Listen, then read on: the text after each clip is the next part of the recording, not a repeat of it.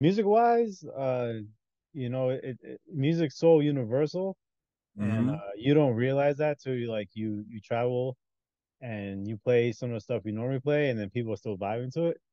So I was playing a little bit like New York hip hop, and people Okay. was still vibing to it, man. It was, being at DC, like sometimes you think, oh, you're in a different territory, they gotta play different music.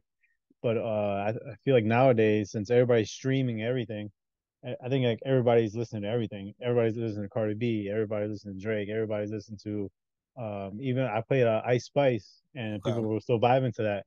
You know what I'm saying? So like DJing wise, it like you go, as long as you play the hits, I think you'll definitely take care of the audience.